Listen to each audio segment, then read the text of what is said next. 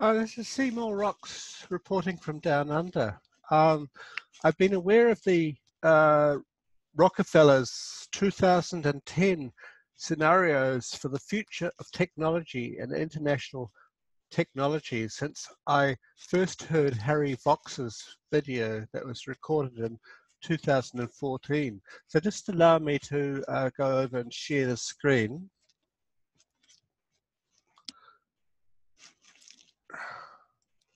Okay, so, and then since then, none other than the president of Ghana has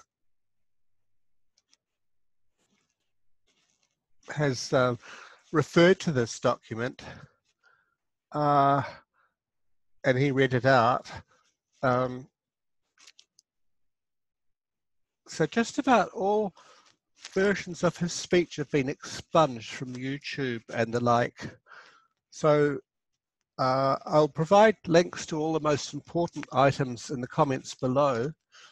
But this made such an impression on me that I would like to read from the document, and I'm sure that you will find that their Lockstep scenario from 10 years ago will seem eerily familiar to everyone. So I'm going to jump to this. You can look at the rest of the document. I'll provide a link to it. So in 2012, the pandemic that the world had been anticipating for years finally hit.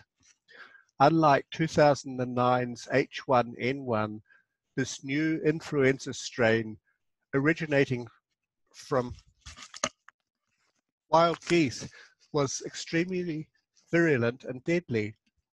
Even the most pandemic-prepared nations were quickly overwhelmed when the virus streaked around the world, infecting nearly 20% of the global population and killing 8 million in just 7 months, the majority of them healthy young adults.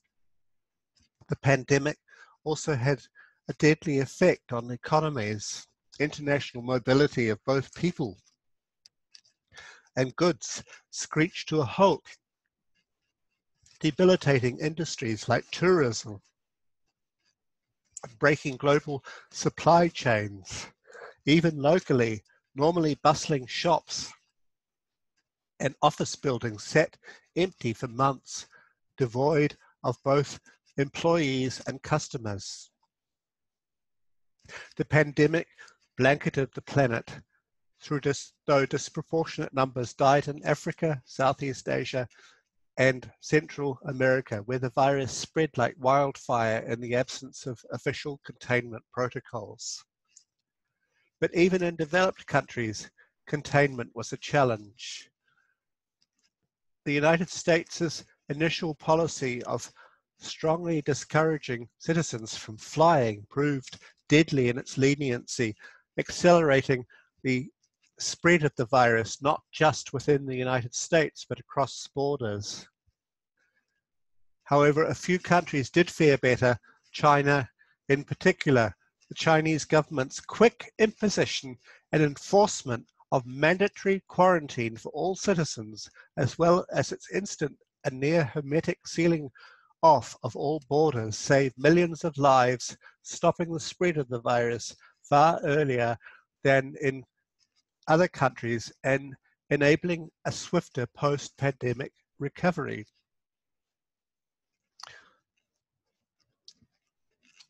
China's government was not the only one that took extreme measures to protect its citizens from risk and exposure. During the pandemic, national leaders around the world flexed their authority and imposed airtight rules and restrictions, from the mandatory wearing of face masks to body temperature checks at the entrances to communal places like train stations and supermarkets. And even after the pandemic faded, this more authoritarian control and oversight of citizens and their activities stuck and even intensified. In order to protect themselves from the spread of increasingly global problems, from pandemics and transnational terrorism to environmental crises and rising poverty, leaders around the world took a firmer grip on power. At first, the notion of a more controlled world gained wide acceptance and approval. Citizens willingly gave up some of their sovereignty and their privacy to more paternalistic states in exchange for greater safety and stability. Citizens were more tolerant and even eager for top-down direction and oversight, and national leaders had more latitude to impose order in the ways they saw fit. In developed countries, this heightened oversight took many forms. Biometric IDs for all citizens, for example, and tighter regulation of key industries whose stability was deemed vital to national interest. In many developed countries, enforced cooperation with a suite of new regulations and agreements, slowly but steadily restored both order and, importantly, economic growth. Across the developing world, however, the story was different and much more variable. Top-down authority took different forms in different countries, hinging largely on the capacity, caliber, and intention of their leaders. In countries with strong and thoughtful leaders, citizens' overall economic status and quality of life increased. In India, for example, air quality drastically improved after 2016, when the government outlawed high-emitting vehicles. In Ghana, the introduction of ambitious government programs to improve basic infrastructure and ensure the availability of clean water for all her people led to a sharp decline in waterborne diseases. But more authoritarian leadership worked less well, and in some cases tragically, in countries run by irresponsible elites who use their increased power to pursue their own interests at the expense of their citizens.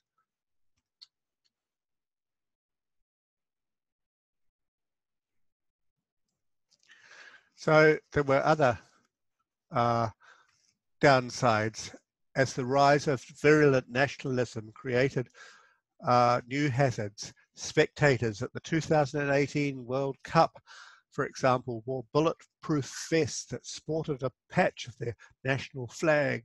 Strong technology regulations stifled innovation, kept costs high, and curbed adoption. In the developing world, access to approved technologies increased, but beyond that remained limited. The locus of technology innovation was largely in the developed world, leaving many developing countries on the receiving end of technologies that others considered best for them. Some governments found this patronizing and refused to distribute computers and other technologies that they scoffed at as second-hand. Meanwhile, developing countries with more resources and better capacity began to innovate internally to fill these gaps on their own.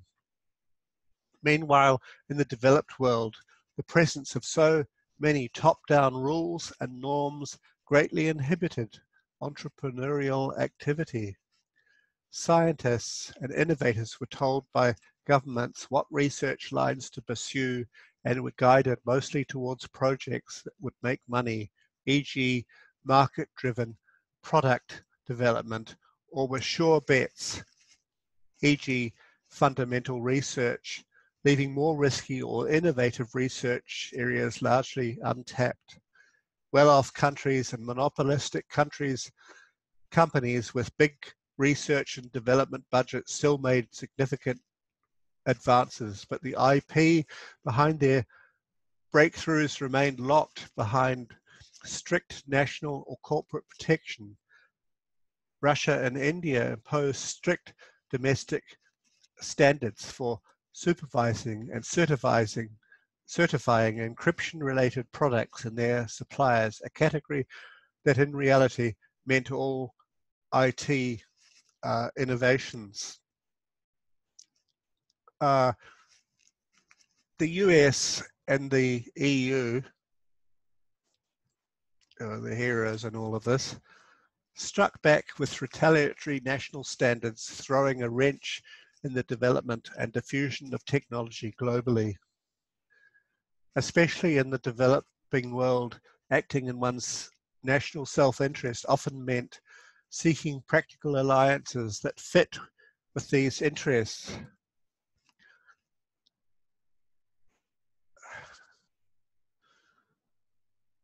Where am I?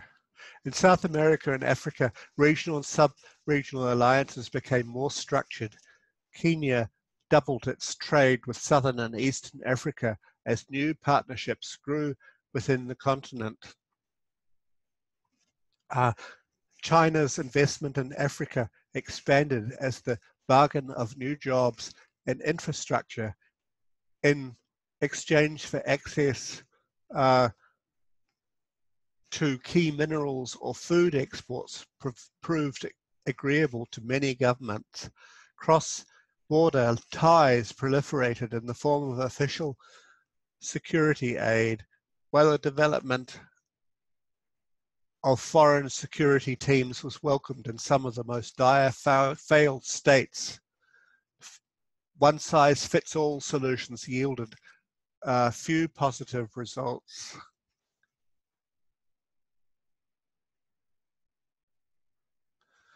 By 2025, people seem to be growing weary of the so much top-down control and letting leaders and authorities make choice for them.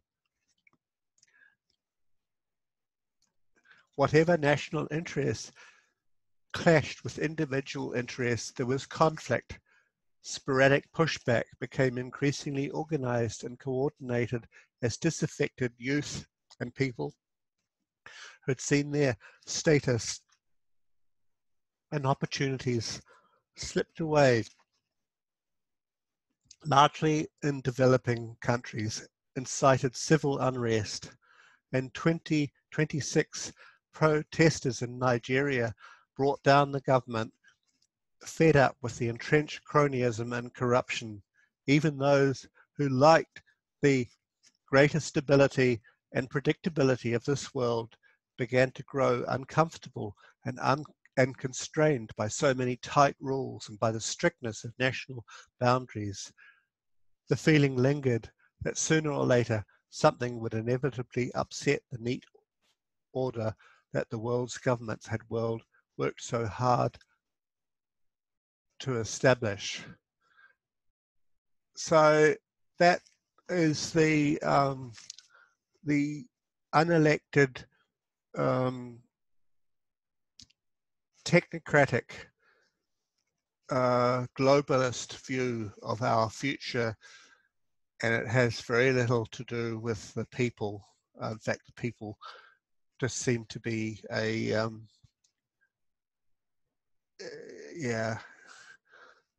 just a part of this. Anyway, so I'll leave it at that. Seymour Rocks reporting from down under.